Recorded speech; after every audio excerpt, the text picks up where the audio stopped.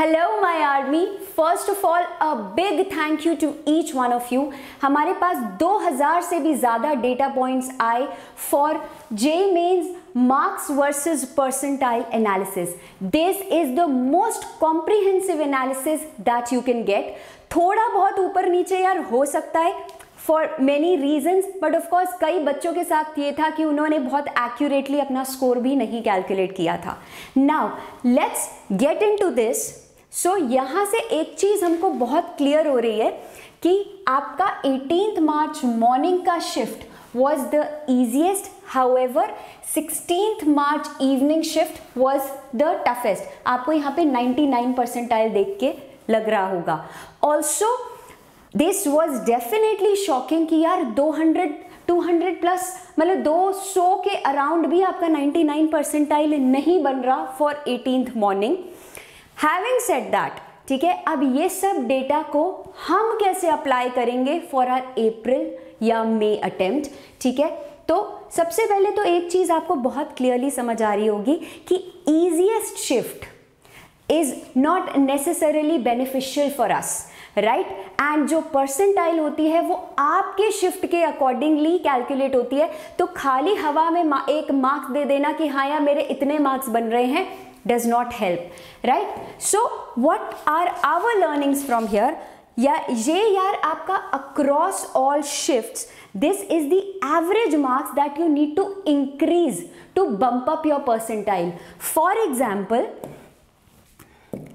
अगर हम reference point की तरह आपकी 82 परसेंटाइल ले ले, यानी अगर आप यहाँ पर हो एंड आप 90 परसेंटाइल पर जाना चाहते हो तो ऑन एन एवरेज आपको 27 मार्क्स का इंक्रीज चाहिए, right. Similarly you can see this thing, आप जहां पर भी हो उससे कितने मार्क्स आपको ज्यादा लाने पड़ेंगे to reach that respective score.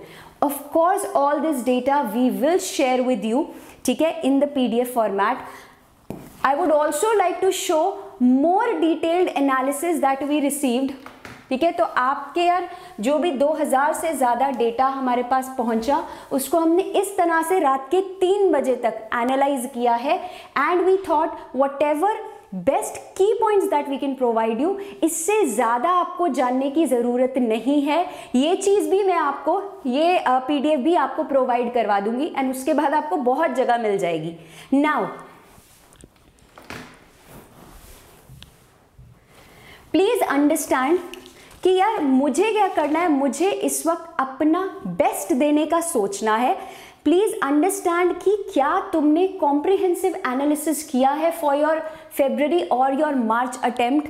Basically यहाँ पे दैट मीन्स व्हाट, जैसे मैंने पहले भी बताया था, what went well for you and उससे भी ज़्यादा व्हाट वेंट रॉन्ग एंड मैं क्या एग्जैक्टली है जो बेटर कर सकती थी। For example, were there silly mistakes, क्या आपकी प्रिपरेशन में लूप होल्स थे, यानी मतलब कई बच्चे ऐसे होते हैं कि यार थ्योरी प्रैक्टिस करते जा रहे हैं लेकिन उतने क्वेश्चंस नहीं प्रैक्टिस कर रहे, ओके।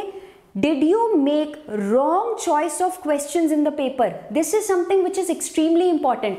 जैसे मैं आपसे पहले भी बात कर चुकी हूँ कि यार ये आपके अक्रॉस ऑल शिफ्ट्स, ठीक है, यहाँ पर मार्च होगा अक्रॉस ऑल शिफ्ट्स बच्चों, these were the questions which you could solve under 1 minute, right? तो क्या आप सबसे पहले इन क्वेश्चंस को आइडेंटिफाई कर पाए and this is the data which I am talking of math. इसी तरह से यार आपको फिजिक्स एंड केमिस्ट्री में भी मिल जाते हैं। So could you attack these questions first, so did you make the right choice of questions is extremely important, right.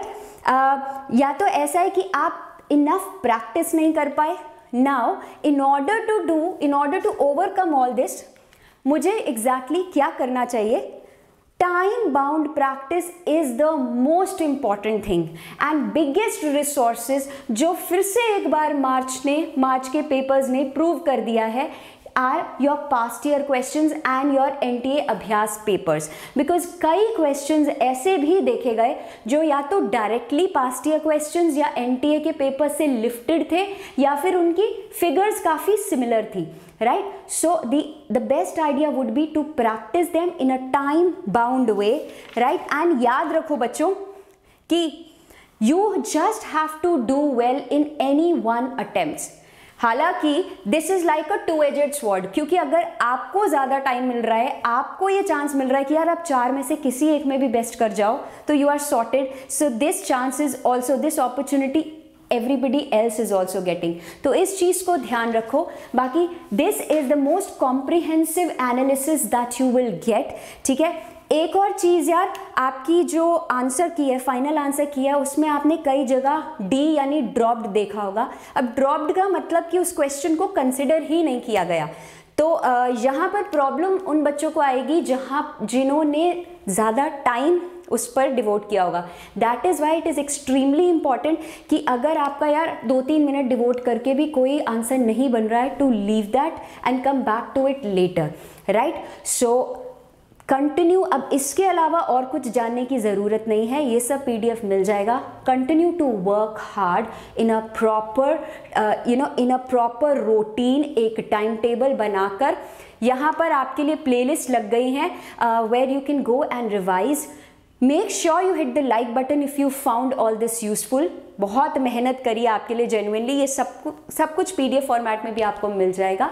I will see you guys super duper soon. Till then, make sure you are subscribing. Bye bye.